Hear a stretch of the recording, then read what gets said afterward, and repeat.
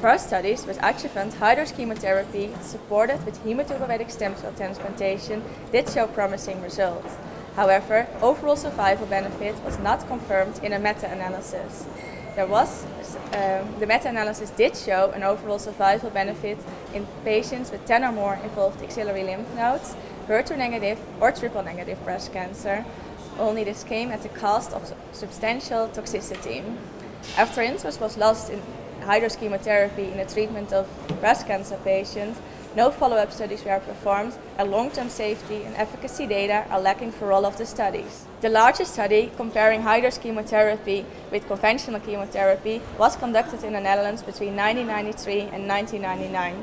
We decided to go back to the study and collect and evaluate long-term follow-up data.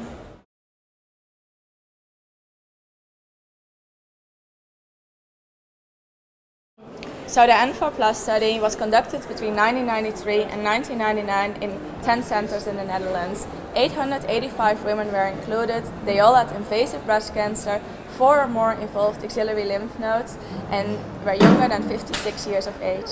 Patients were one-to-one randomized to either 5 cycles of VEC chemotherapy or 4 cycles VEC chemotherapy followed by 1 cycle of high-dose chemotherapy, which consisted of carboplatin, thiotepa and cyclophosphamide. All patients received radiotherapy and at least 2 years of tamoxifen treatment. First results were published after a median follow-up of 5 years and did not show a disease-free survival or overall survival benefit in all patients.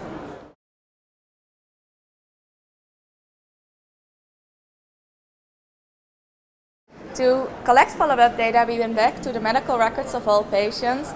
We sent questionnaires to all general practitioners, cardiologists and oncologists in primary hospitals, and we linked our data set to several nationwide registries, including the Netherlands Cancer Registry, Statistics Netherlands, and the Netherlands Pathology Registry. This led to a comprehensive 20-year follow-up data set.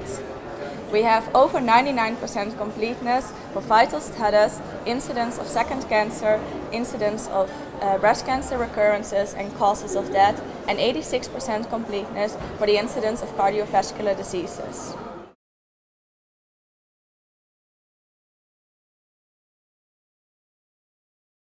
Yeah, the data we presented are the 20-year follow-up data. To first tell you the safety data, we did not see an increase in the incidence of second cancers or major cardiovascular diseases after 20 years of follow-up.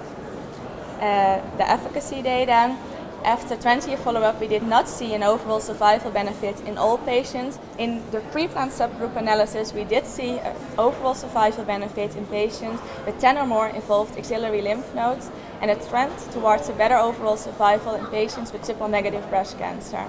The latter group wasn't big enough to show statistically significance, but we saw a 20-year overall survival estimate of 53% in patients who received high-dose chemotherapy compared to 38% in patients who received VEC chemotherapy.